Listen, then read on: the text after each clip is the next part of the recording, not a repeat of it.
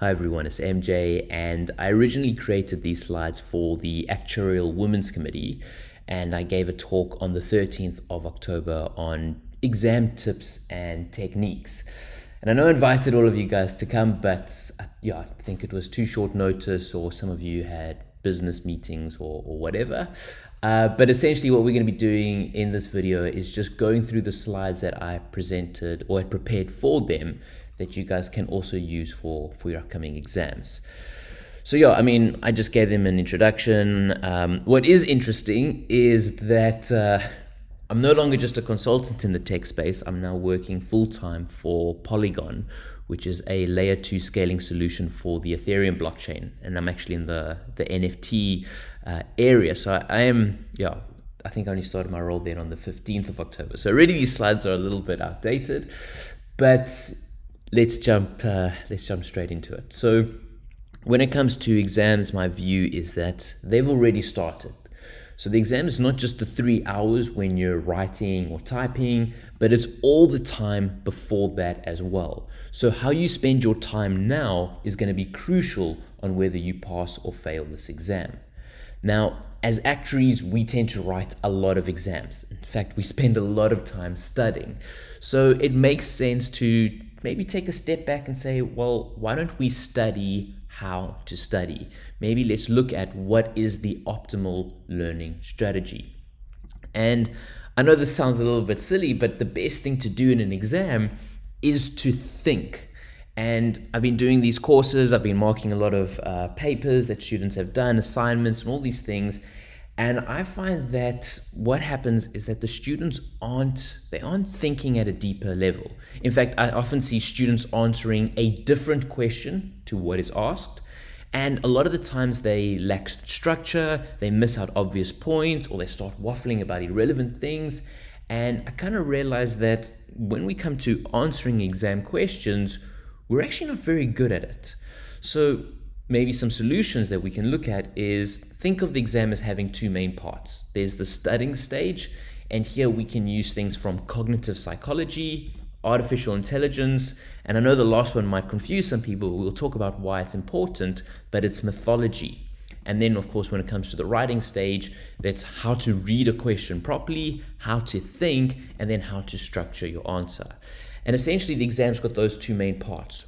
We're all now in the studying stage, and when we go into the actual exam, that's when it's going to be the writing stage.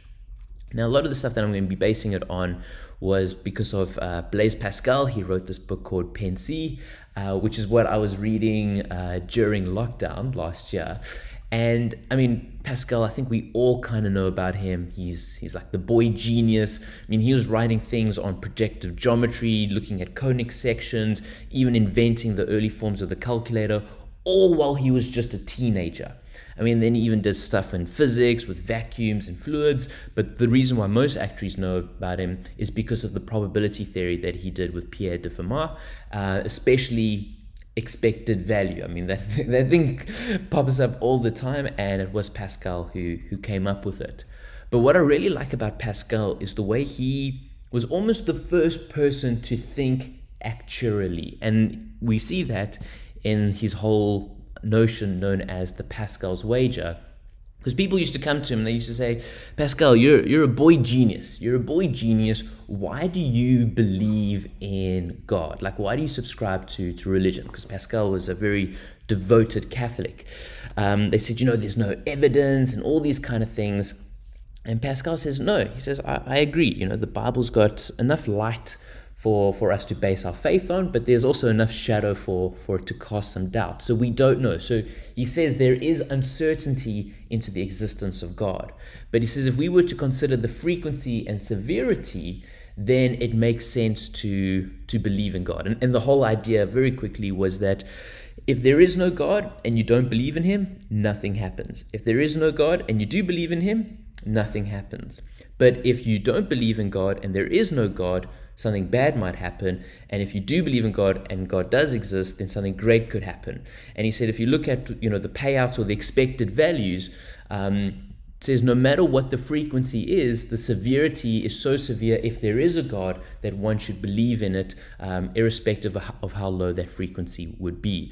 And like I say, it's very much a risk management answer. A lot of theologians are like, what about love? And people maybe come and say, well, you're assuming that the Christian religion is the only one. So of course there's a lot of philosophical debate that can be held around the final conclusion. But the way he thought about it, the way he constructed his argument was, in my opinion, the birth of actuarial science, and it tied in very nicely with his probability theory that he was coming up with. I know there was the Italian Cardona, who was also kind of laying a little bit of the groundwork, but essentially this was the foundation of which actuarial science would be built upon.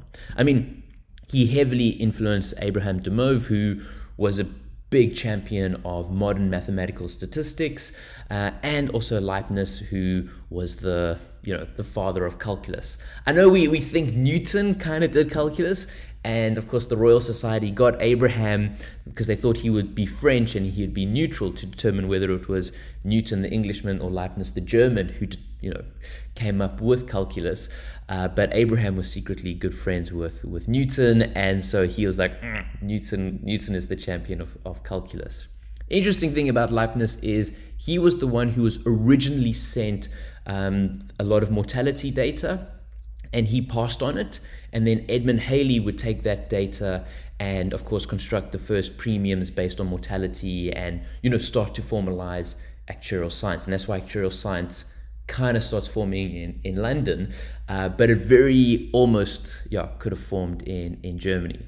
But Pascal, very, very important historical figure, so much so that I almost call him the great-grandfather of actuarial science, because Edmund Halley can maybe be seen as the grandfather, and then of course William Morgan as the father. William Morgan was the guy who actually started to formalize the profession and not just the mathematics and all that kind of stuff. Anyway, let me not get too sidetracked on a history lesson. Let's rather come into why we're talking about Pascal, because like I say, he publishes this thing in 1670, and in this book he also talks about there being two types of intelligence.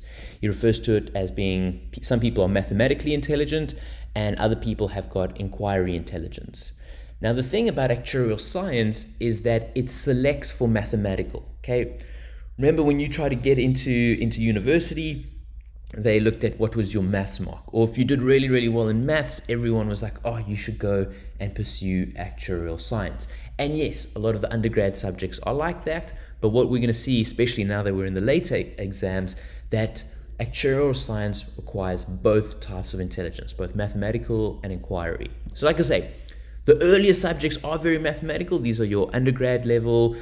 These are your, I think the Brits are now calling them CMs and CSs, or here in South Africa, the A100s, the A200s. But this is stuff like financial mathematics, mathematical statistics, risk models, and all these kind of things. They are very, very mathematical. But we then get into the later subjects, and these are more inquiry based. So this is stuff that you sometimes do in your postgrad. These in the South African codes, the A300s, the F100s, and the F200s. So this is subjects like actuarial risk management, all the specialist subjects, as well as all the fellowship subjects. But let's maybe look at what we mean by inquiry. And I think a nice way to look at it is some of the inquiry professionals. So lawyers, detectives, philosophers, these are people who are very, very intelligent when it comes to inquiry. Because what do we mean by that? Investigation, asking questions, the process of finding answers, like I say, philosophy. And the fellowship level, we even have a joke saying that you always start your answer with, it depends, and you consider both sides before applying your actuarial judgment to determine what is the more likely situation to be.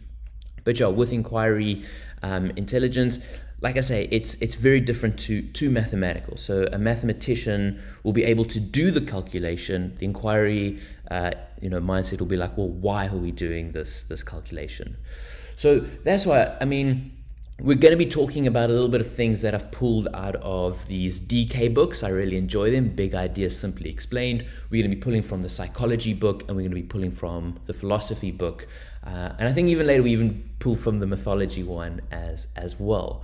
But when we turn to, let's say, psychology, in cognitive psychology, there was this guy called Jerome Bruner, who's actually still alive, but he revamped the entire American system of education with his ideas.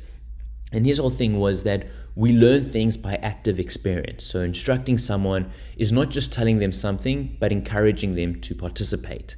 And we acquire knowledge through the use of reasoning by constructive meaning from the information. And this is a form of information processing. And the whole idea here is knowing is a process, not a product. And the whole thing here is that you should first present ideas in a simple and intuitive way. You then continuously revisit and reconstruct them. And then finally, you start to connect all your knowledge in order to get comprehensive mastery of the subject. And this little quote here we see, when we acquire knowledge, we need to actively participate and reason rather than passively absorb information, because that is what gives knowledge meaning. And I know at the beginning of every single actuarial course notes, they talk about the difference of active studying and passive studying, but still we see a lot of students, they go to passive studying. This is where you just read through the notes. This is where you go, you take a past paper and you take the solutions, you read the question, you read the solution, you go, yeah, I would have done that. And you read the question, you read the solution, like, yeah, I would have done that. Whereas active studying is putting yourself under exam conditions, writing out those papers, and then only going back and marking and then saying to yourself, why did I get it wrong? What was I looking at? What am I maybe missing? Was it content? Maybe I misread the question. How do I improve on this process so that I can get more accurate in the exam? And these are the differences. So there's different ways of studying. It's not just the amount of time you put in, but it's how you're doing it. And if your studying is enjoyable, then it's probably more on the passive side. Studying should be tough. It should be draining if it's on the active side, because you really are using a lot of energy to do it. So like I say, that's a little bit of the psychology. Coming into philosophy, there's this one model, and that is that we've got this DIKW pyramid. So this pyramid stands for data, information, knowledge, and wisdom. Like I say, it's just one model, it's one representation of reality. There are other ones, but we're going to use this because it can be quite meaningful to help us understand how to study. So one of the first questions we can maybe ask is say, well, how do we transform data into information? And we can look at Jerome Bruner, and the answer here is to give it meaning.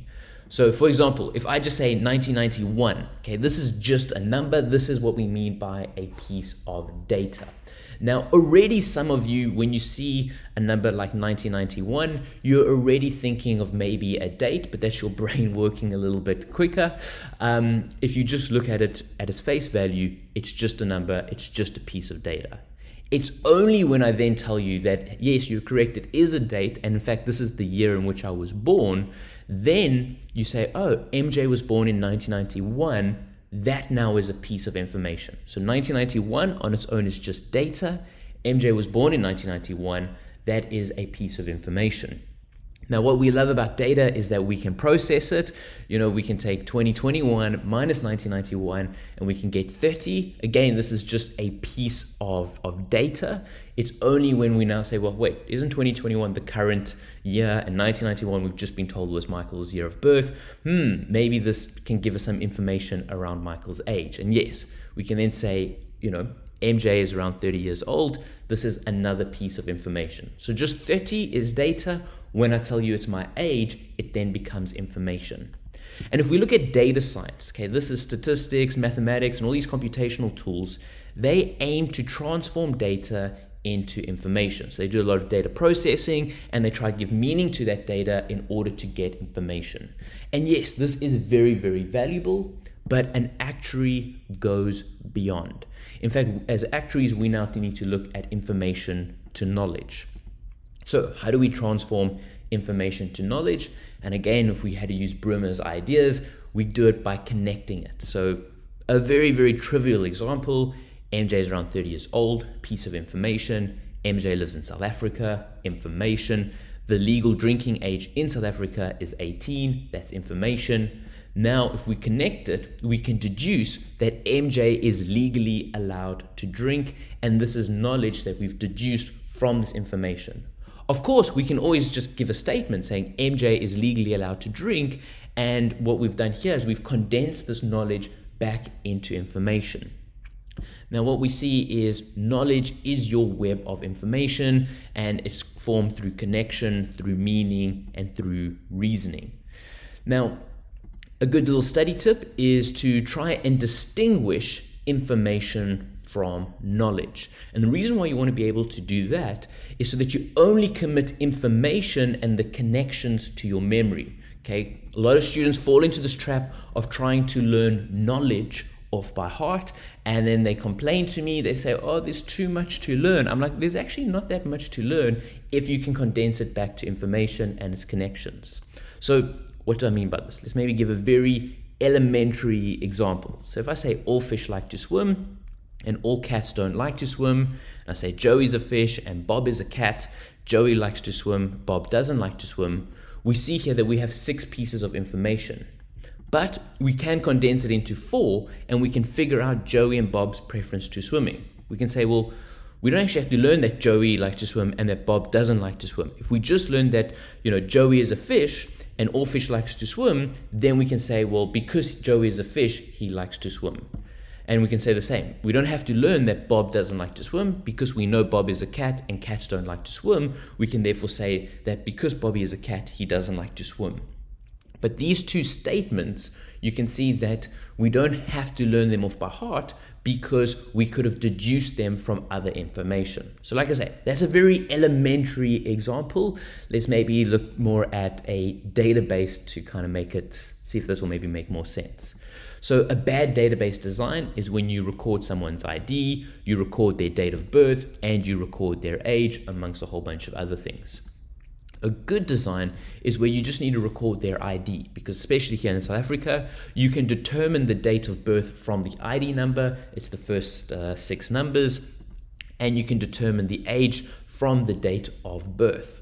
So for instance, if we had 1,000 policyholders, a bad design would have to store 3,000 pieces of information, 1,000 IDs, 1,000 date of births, 1,000 ages. But a good design would only need to store 1,000 pieces of information and 2 knowledge connections that will then allow me to call that other information if and when it is needed. And we can see that this can get quite interesting when it comes to, say, our actuarial policies. Because a bad database design is when you're storing both the benefit and the premium and the waiting period. And I mean, you know insurance products, there's a lot of parameters to them. A better database design would be to look at not only just, let's say, the relationship between benefit and premium, but all the relationships between the product type and all the other parameters. And this can really help you to reduce the amount of things that you need to store. But let's talk about benefit and premium because there's normally quite a strong relationship between the 2. So you don't have to store both, you just need to store one and the calculation to get the other one, and that can drastically reduce the amount of data you need to store in your database. And you can think of your brain as a database, okay? The less you need to remember, the less likely you are to forget. So a very, very valuable skill while you're reading is to try and be able to distinguish, is this information, is this a first principle, or is this deduced knowledge? And if it's information, that's what you want to learn. If it's knowledge, rather look at how it was formed and learn the connection rather than the knowledge itself. And that's going to drastically reduce the amount of information that you need to read and learn for these upcoming exams. So like I said, don't fall into the trap of condensing knowledge into information and then trying to learn that off by heart. Then, of course, the final part of our pyramid is wisdom. And I mean, what is wisdom? And I guess there's different types of wisdom. You get wild wisdom from divine revelations, and you get, worldly wisdom from ancient teachings and all these kind of things. But let's just maybe, for simplicity, say that wisdom is the optimal application of knowledge. Now, we might ask ourselves, how do we transform knowledge into wisdom? This one's a little bit trickier.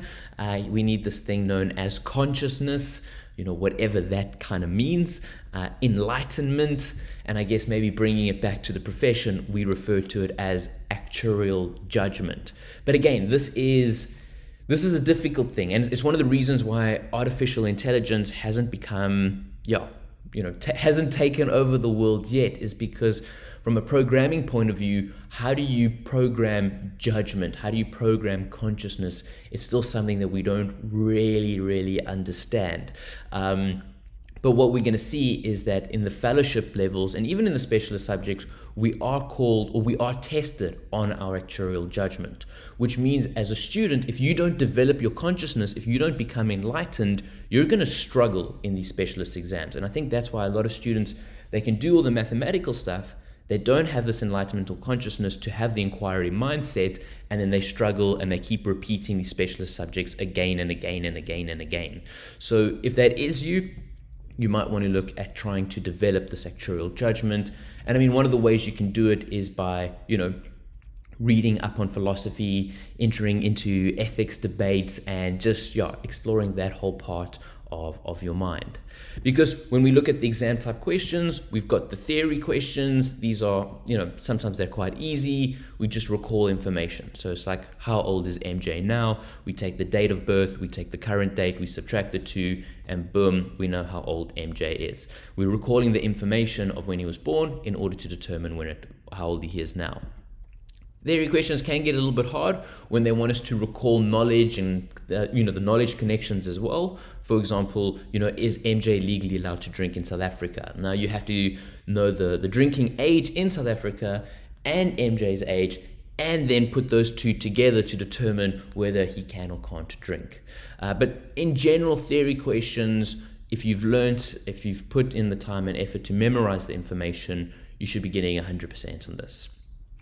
You then have the application questions, which make up the bulk of the specialist subjects. And you've got some easy ones where you simply have to apply the formula. How old will MJ be in 2030? Now it's like, okay, 2030 minus 1991. It's like a little bit like the theory, but it's maybe it's just in a bit of a different setting. Of course, you can also get some hard curveball questions. Was MJ allowed to drink alcohol in Belgium in 2008? Now you maybe need information on what is the drinking age in Belgium, how old was MJ in the year 2008. It can get a little bit more convoluted, but essentially these are some of the application questions. And then when you get to the fellowship level, this is where your higher order questions start to appear. This is where they become a lot harder, okay? In fact, there aren't any easy higher order questions. They're all hard. They all require this wisdom or this actuarial judgment. And I guess a fun example would be, how much alcohol should MJ drink at the next, Actuarial Society of South Africa's convention? And like I say, with all of these answers, it depends. It depends. If he's nervous, it might be worthwhile having a drink or two to, be able to socialize. If he's presenting a very intense paper, maybe he should stay away from the whiskey. But like I say, these are some of the exam type questions that we could come across. If we were to return back to knowledge, like I said, we were talking about how we can connect information, we can then transform it into knowledge. We can maybe ask ourselves a little bit of a deeper question now. How do we connect information? And we can do so using things known as semantic relationships. And semantic is just a fancy word, I guess, for meaning. And we see that this is used by artificial intelligence, natural language processors, unstructured databases, and translators. And how I actually came across it is I was working for a company that was creating unstructured databases in the insurance world, and they were using these semantic relationships. And when I was Googling them, I saw that they had links to artificial intelligence. So I got really interested in AI, started, really just getting very excited about these things. And I kind of thought to myself, well, if I can learn how machines learn and reverse engineer that, maybe we can make a study method based on how machines are programmed to learn, because maybe that would be very, very efficient. So if we look at how engineers are training machines, maybe we can use that process to help us as individuals learn. And so what we're going to see is that these semantic relationships, they're denoted by a fancy Greek word and a question. And we can use them to create intelligent mind maps as a study tool. And what I mean by an intelligent mind map, essentially it's a mind map where you label the lines that connect the various concepts. So let's maybe go through a few of these semantic relationships. So the first one is the hypernym, and the Greek word hyper means above. Think if someone's hyperactive, they're more active than usual, but in this context, hyper, above, means we're looking at a more broader term, and the question word that's linked to it is, what is it? So if you say, I've got a cat, and someone says, what is a cat? You can say a cat is an animal. An animal, or the concept of animal, is above the concept of cat, because cat inherits a lot from animals and all that kind of stuff. Well, if we look at the other side of the relationship, we've got hypnonym. Hypno is the Greek word for below. Think when you get hypnotized, you get put under, and this is a more specific term, so what are some examples of it? So if I said my term is a dog, and I want to know what are the hypnonyms of dog, then corgi, Pomeranian, all those cute fluffy things, those would be the hypnonyms of the concept of dog. We then have holonym. Holo is the Greek word for whole, and it's kind of like, what system does it belong to? Think of the word holistic, especially in enterprise risk management. We talk about a holistic approach to risk management. It means you want to look at the whole. So holo is whole, and the question here is, what system does it belong to?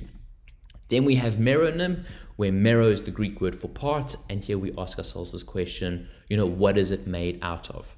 Now, these are the four main types of semantic relationships, or the ones that I found out on the internet.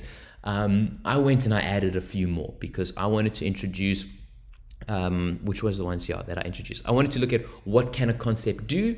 This is this red one, which I referred to as the active nym.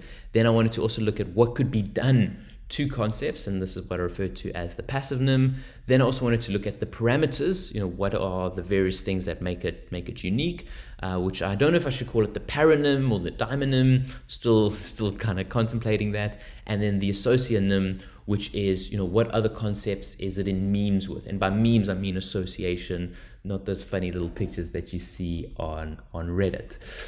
So very quick example of how to use semantic relationships. Like if I had to say to you, discuss the concept of a house for 10 marks, a lot of students would struggle. They'd be like, well, a house is something I live in. And then they'd be like, what else do I say about it? But if you take a concept and you look at each of the semantic relationships, you can see that you can start pulling out a lot of information. So if we had to start with, say, the hyponym, what is a house? A house is a building. Hypnonym, what are some types of houses? Well, a house can be a cottage, a hut, a mansion, etc.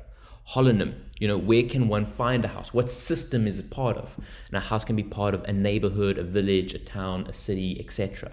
The meronym, what is a house made out of? Well, a house is a building, and buildings are made out of roofs, floors, windows, doors. So maybe, this house inherits from its hyponym, and it too also has roof, floors, windows, doors, etc. Then, of course, we've got the asonym. What is a house associated with? It's associated with wealth, family, comfort, dogs, maybe mortgages as well, loans and those things. The daimonym, what are the main parameters of a house? Its size, its value, its location, its architectural style. You can see we want to talk about a house for 10 marks. There's a lot we can actually chat about when we start splitting it into these semantic relationships. The passive nym, what can be done to a house? Well, it can be designed, it can be built, it can be destroyed, it can be painted, it can be sold, it can be mortgaged, it can be flipped. There's all these various things. And then active nym, what can a house do? It can shelter, it can protect, it can impress, it can enrich, etc., etc. And then we can put this all together on a nice, I guess, like I say, a little mind map. And then you can either connect it using different colors, or on the links you can have the the question words connecting it. And you can see there's a lot here that we can talk about if the exam was to ask us what is a house. And where this becomes quite powerful is, like, let's say the question was, what is a credit default obligation? And you might be like, oh gosh, what on earth is that? You're like, but if you say, hold on, a credit default obligation is a financial instrument. Okay, what are financial instruments? Well, they belong to, the financial system. They may be on a clearinghouse, or there's investment bankers involved. What can they do? What do financial instruments do? They can enrich people, they can protect, they can manage risk, they can do this, they can do all these kind of things. And you can see, even if you don't know what the thing is specifically, you can still garnish a little bit of marks by looking at the hyponym and then seeing what are some of the standard or obvious things that it inherits. So you won't get 100% because you don't know exactly what the CDO is, but you'll still be able to put in a bit of an answer so that you make sure that you pass the exam. So semantic relationships are also quite powerful when it comes to entering into the exam, when it comes to structuring your answers, and also is a great way to tackle an exam question where you don't know the answer, or you get maybe tripped up with a very strange concept that they throw at you. So yeah, semantic relationships, they help us to understand more while studying less, because I guess, yeah, we can use this inheritance property with the hyponym to learn less, because we can see, okay, from the hyponym, this is the information, and it's not the knowledge that we have to condense back and, fill our brains with those kind of things. Then we can also understand a lot more with holonyms, knowing its place in a system. This can also help us answer the question, well, why does it exist? Well, oh, maybe the system wouldn't function properly if this thing didn't exist. That's like a very structured or simple answer to a very broad question. But they can also help us generate new ideas. I mean, there's this thing called the scamper where you substitute, combine, add, modify, put to other use, eliminate, or reserve. That's the little acronym. And here we can look at the meronyms. We can ask ourselves, well, how crucial is each component? It's kind of like, well, if we were to add an expiration date to whole life assurance, oh, look, we get term assurance. What would that do? It would drastically reduce the cost of the premiums, actually might make insurance a lot more affordable, and we can maybe, tap into a whole new sector of the market. And then we can be like, well, what if we were to substitute financial benefits for replacement products? And we see that this is very effective in funeral insurance here in South Africa that is plagued by fraud that causes the premiums to be inflated. And so by actually substituting a payment for a product, then we know that fraudsters are not going to target this product that much. So we can see that by understanding the semantic relationships, not only can they help us to study and pass exams, but they can also help us in the workplace in order to create new products and tap into new markets and, provide finance to more people at a more affordable cost. So, but I mean, don't worry about that. For now, we just want to help us to structure our exam answers, saying, what is the question actually asking for? This is a big one. This is a big one because I asked the students, what is finance? I think we can actually get onto that in the next slide. And we saw that they answered a different thing. So when you read the question, maybe ask yourself, okay, does this question want me to give a hyponym or a holonym? And sometimes, questions that are worth a lot of marks, you can use these semantic relationships to give your answer structure. So if they say, I actually think I've got a chair on the next slide, so let's jump to it. What is finance? I asked my students in this F1 of 5 course, what is finance?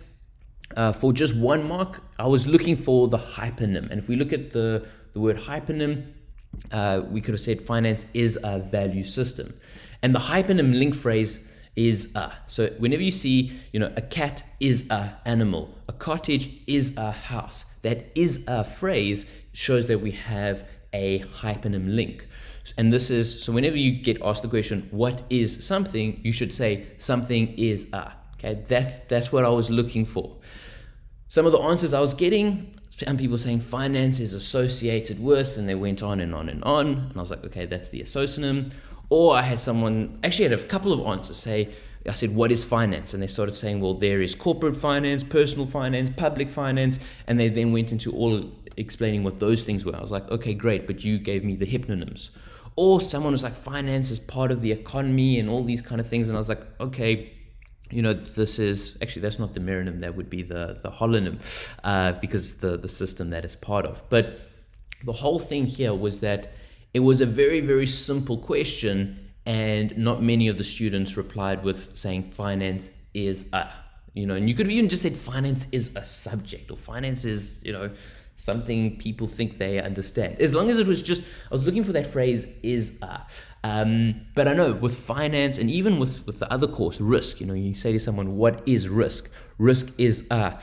It's hard to fill in that blank, and it does start you thinking, and that's what I do like about these questions. Now, if I was to say, what is finance for 10 marks? This is where you can maybe say finance is a value system, and then you can say, well, there are various types of finance, such as corporate, personal, public, it's part of the economy. It's this, that's when you can start branching out but you first answer the question that is asked with that semantic relationship. So like I say, in the F105 course, which is the financial specialist, and also with the F106 students that I did, where I asked them what is risk, they also struggle to answer it, which is interesting because the subject is specializing in risk or specializing in finance, and I'm asking, well, what exactly is it? And we seem to struggle with a question like that. Of course, there are problems with semantic relationships. Like I say, if one was to look at artificial intelligence, they're amazing at theory and application questions. If you had to say like, okay, Google, what is the drinking age in South Africa? It's going to say that drinking age is 18 or something like that. But it's not very good at the higher order stuff. If I had to say, okay, Google, how much should I drink tonight? It's going to be like, I don't think I understood the question properly.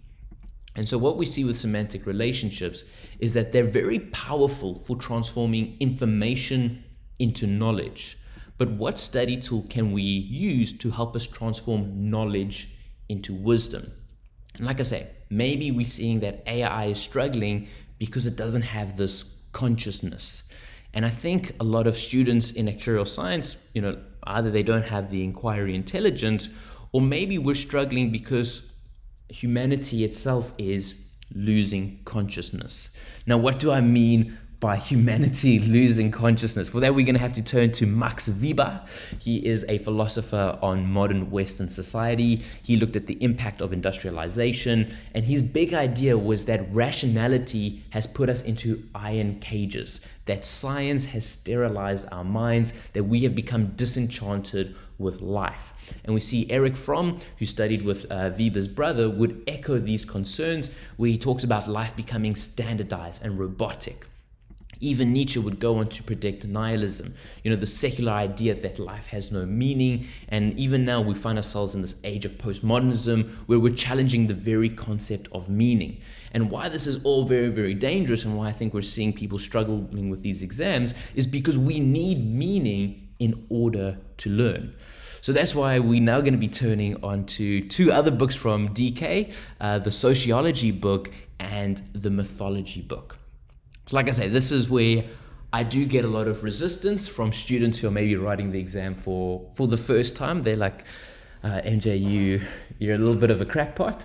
But I think students who have failed the exam a couple of times and they're eager to look at an alternative method might be more open and, more open to maybe a little bit of a different idea. So let's maybe look at the study tip of embracing mythology. And the reason why I like mythology is because I asked myself this question, why are mythic stories so easy to remember? If you think about Zeus, or you think about Thor, or some of the Egyptian gods, you read one or two of the stories once and you kind of remember them for a very, very long time. And I think it's because mythology is packed with meaning. And so a good study tip is to create a narrative, is to build up a story. And if you do so, you will be amazed at how much easier it is to recall information and how much easier it is to now start judging and discerning. And again, this isn't just an isolated, Michael's gone crazy idea. We see Robert Shiller won the Nobel Prize in Economics in 2013 because he looked at psychology and how it relates to the market. And his whole big idea was that the narrative drives the price of stocks. And I've been looking at Bitcoin, and it's definitely driving the price of Bitcoin. So the global narrative around Bitcoin very much determines what the price of it should be. From Bitcoin is dead to Bitcoin is coming back to Bitcoin is here to stay to all these kind of things. It's the narrative that ultimately drives the price of Bitcoin. And like I say, you can go read Robert Shiller. He's got a book called Animal Spirits, as well as a more recent one where he talks about, the studies that he did, which won him, like I say, the Nobel Prize in economics. And it's strange because a lot of economists, they're like, oh, we don't want to touch this fuzzy stuff. We want to stick to our maths and our models. But we kind of see that, get out of the iron cage and just embrace these things. So what I kind of do, especially this works in enterprise risk management, which is subject F106, I kind of look at mythology and in building up a whole course around it. And I refer to risk as being a dragon sitting on a pile of gold. And to me, I say that the dragon is danger, the gold is the opportunity, and risk has got this dual nature. And what we kind of see here is that if we run away from the dragons, we forfeit the gold. And that's just, I guess, a mythological way of saying that removing risk completely also reduces the upside. And I kind of see risk management is the armor we put on. If our armor is too heavy, we can't move. It's also very, very expensive. And we see this happen in businesses where there's too much risk management. It becomes very, very restrictive for the business to innovate and do things. However, if the armor is too light, there's not enough protection. And, these businesses are also left at being vulnerable. They can get hacked and all these other crazy things. Now, the fun thing with mythology is that you can add visuals to make your study notes a little bit more fun. So whenever I think of risk, I've got my dragon, which is the danger, and I've got my gold, which is the opportunity. Then when we start branching off into risk concepts, such as introducing an excess or retention limit, there's little images that you can have with it. I mean, the risk taxonomy. Then there's this idea in risk management where you can have two risks that can cancel each other out, such as longevity and mortality risk. Think of it as a fire and ice dragon. And then we spoke about some of the risk management and the armor. And then you can really go crazy with your fantasy story. Think of corporate governance as, the king talking to his advisors, the regulators or the gods in the sky. And then, your insurer is essentially the witcher. Someone pays him money to go and fight their monsters. He takes on the risk. He takes on the danger that he might get eaten by this thing. But if he does kill it, the village is happy, and you got to toss a coin to your witcher.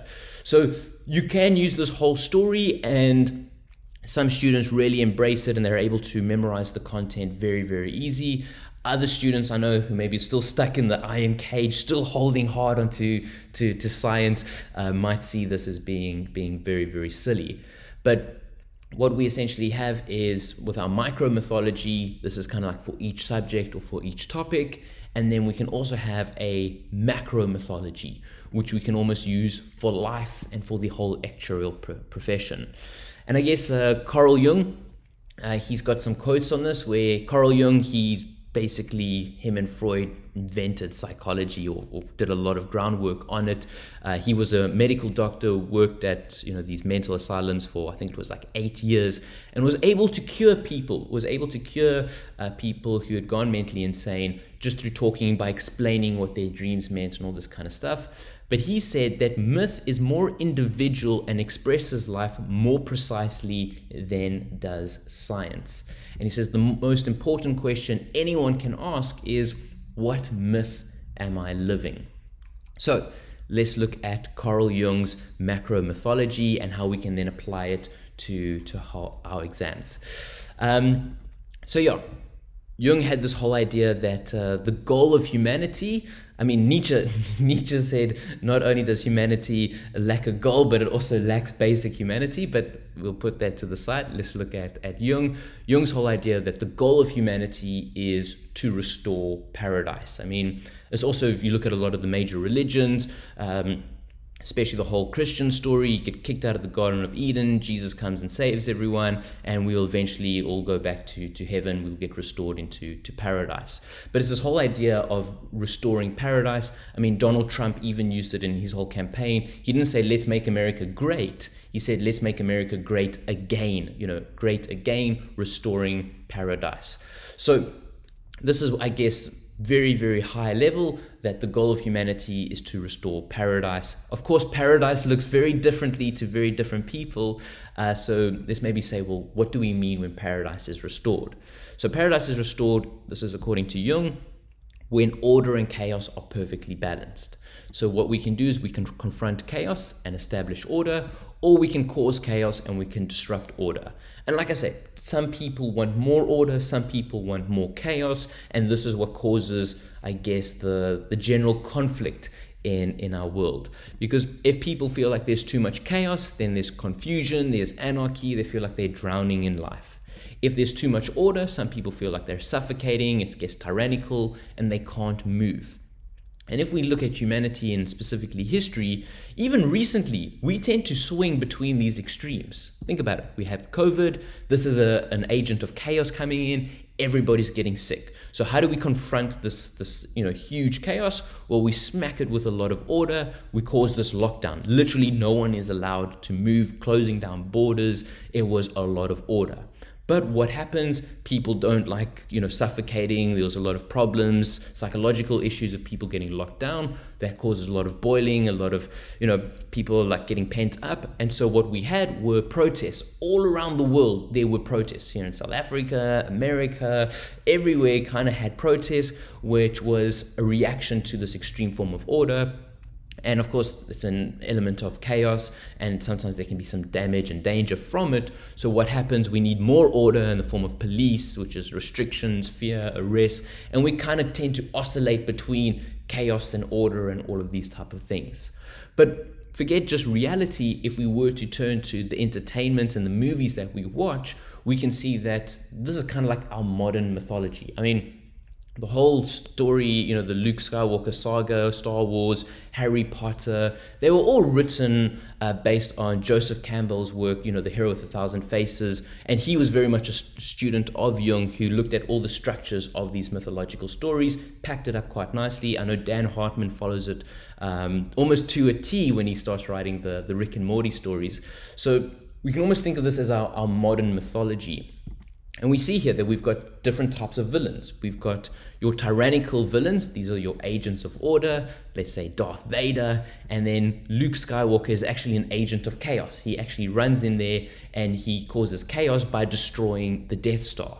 But then you also have villains who are anarchists. These are the agents of chaos. Like in the movie The Joker, Batman then needs to bring order to Gotham because we've got the Joker blowing up hospitals and doing crazy things, and then Batman is then kind of like an agent of order. And I guess we can kind of consider as, when we, like I said, what is finance? We could almost say that finance is a system of order. It's a system of value. It rewards people for being productive, but essentially it orders people into how they should work, where they should work, and for how long they should work. And what we see actuaries do is we're agents of order, and our whole job description is to confront chaos in the financial system. So for us, risk is chaos, risk management is order. That's why, think, what does an actuary do? We create all these insurance and financial products to restore a person's financial situation after a catastrophe has befallen them. So if someone in the family dies, we give them a benefit to compensate for all the income that loved one would have generated in order to take care of their dependents. So actuaries, we're part of this global mythology. We're the agents of order. And the reason why I bring that up is because this is also another reason why I kind of feel some people are struggling with actuarial science, because maybe it's not the myth that they want to be living. Because remember, if you're an artist or an entrepreneur and you're disrupting and you're creating, then you're an agent of chaos. So chaos and order are not necessarily good or bad. They're a little bit of both. And I think why we sometimes see very intelligent people struggling with actuarial science is because unconsciously they don't want to be agents of order. They'd rather be agents of chaos. Because there is a lot more fun. I'm not going to lie. It is a lot more fun creating your own business, throwing paint around, than going through risk models. So you need to ask yourself this question, do you really want to be an actuary?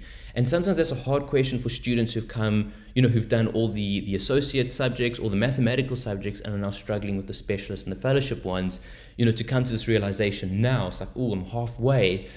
Did I maybe make the right decision with regards to my career? And like I said, this is what I had for my F106 students. It was crazy because after I did this whole thing, so in F106, we've got the James Lum book on enterprise risk management, and it was written by a guy who's based in Hong Kong. And he talks a lot about the yin and the yang of risk management, about how you've got to balance these two forces, basically of order and chaos. And in every bunch of order, you need a drop of chaos, and in every chaos, you need a drop of order. And the best place to be is right in the middle. And those of you who are interested in property know that the most valuable property, especially here in Cape Town, is Clifton, because you've got the ocean, which is, nature's chaos, and then you've got the mountain, which is nature's order, and you're literally in between the two. You're balancing these two things, and that's why the property in Clifton, with the mountain and the beach, is the most valuable property in town. So we even see it manifesting in property markets. But I brought this up because when I was going through the mock exam, I first wrote the exam, everyone did the things, and then I realized, gosh, every single question that we did was either dealing with some sort of chaos or order, and the aim of each of these questions essentially was to restore paradise. So a lot of times students say to me, I just didn't know what the exam question was asking. What was I doing? So you can either look at, what is the hyponym, what is the hypnonym, which semantic relationship is it asking, or you can maybe come to this more mythological side and say, hold on, is there too much order? Is there too much chaos? And does my answer ultimately restore paradise? Because a lot of times you read a student's answer and you're like, well, what was the point? You wrote a lot of things that look like you copied and pasted from the notes, but what's your point? What's your conclusion? So always make sure that your conclusion, especially in these fellowship and specialist subjects, that they're restoring some sort of paradise. And it can be very valuable if you can identify if there's too much chaos, if there's too much order, and which one do you have to maybe confront or establish, and all those kind of things. So I guess in conclusion, the big thing here is that the exam has already started, okay? What you do now will influence your chances of passing. And so the best way to study is to make it meaningful. Don't be passive, be an active learner.